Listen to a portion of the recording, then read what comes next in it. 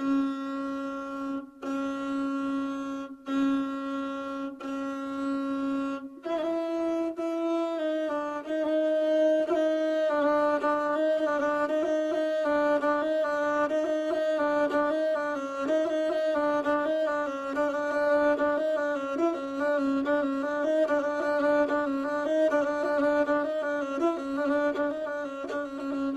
njihovim narodnim melodijama vrlo često preovlađuju tužni tonovi.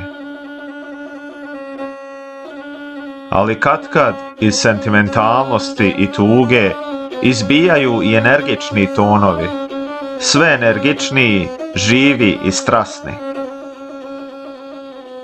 Na Balkanskom poluostrvu samo dinarski ljudi imaju gusle, kojima se prate narodne pjesme, inspirisane jedino narodnom istorijom.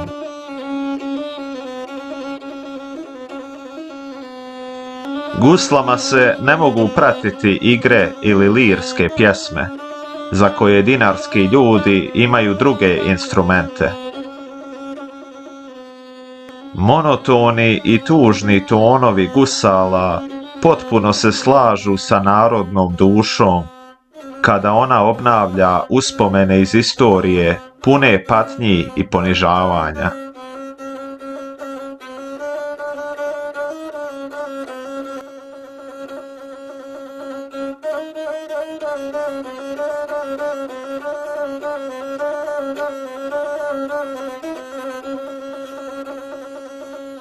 Poslije propasti Srbije 1915. godine mnogi su Srbi mogli podnositi samo tužnu i monotonu, ali umirujuću muziku gusala. Muziku koja može postati energična, pa čak i bijesna, u žalosti pod rukom guslara koji je obuzet uzbuđenjem. Pričajući o strahotama koje su se okomile na njegov narod, guslar ih prati brujanjem sve zvučnijim i obuzima ga gnjev. Desi mu se da baci i skrha svoj instrument, da bi izrazio silna osjećanja koja u njemu izaziva jaka želja da popravi nepravdu.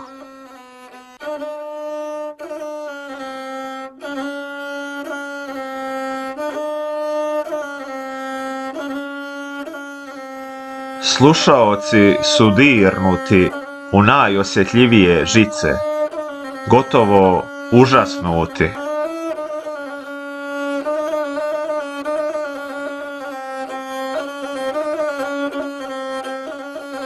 Prisustvujući jednoj sceni ove vrste u okolini Nevesinja u Hercegovini, dobio sam utisak da ove dinarske Srbe ne može savladati nikakva zemaljska sila.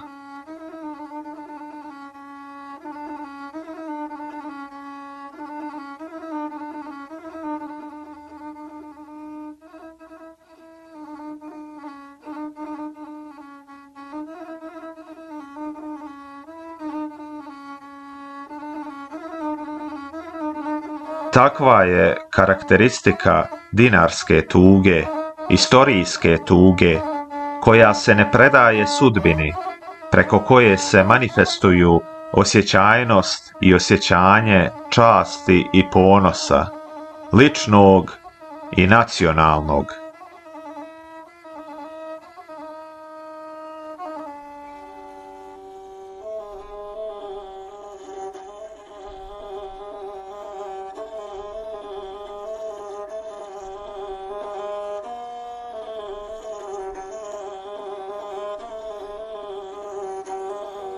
Slušajući guslarevo pjevanje, mnogi su dinarski ljudi u toku vijekova odmah uzimali pušku i odlazili u goru, kako pjesma kaže. Drugim riječima, otišli su u hajduke koji su se borili da svete žalosnu sudbinu svoga naroda.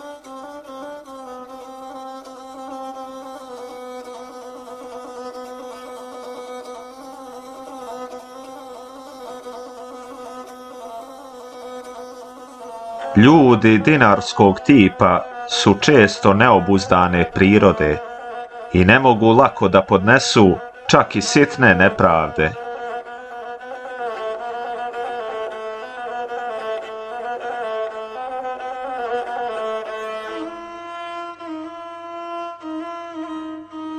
Ljudi, pa čak i žene, sa crtama koje odaju plemenitu tugu, koji izgledaju savladani tugom, mogu odjednom postati bijesni kao lavovi.